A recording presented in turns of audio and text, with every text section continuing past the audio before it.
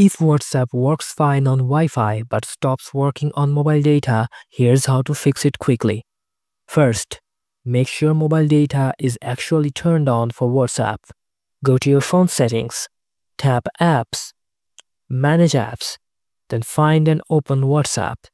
Tap Data Usage and check if background data is enabled. If it's off, turn it on. Next, check your data plan. Make sure you still have mobile data available. If you are out of data or your plan expired, WhatsApp won't connect. Now go back to Settings. Tap SIM cards and mobile network. Then Advanced Settings. Make sure data roaming is on, especially if you are traveling or using a second SIM. Also, try setting your APN settings. In SIM cards and mobile network settings, tap your data SIM, then access point names, then select Reset.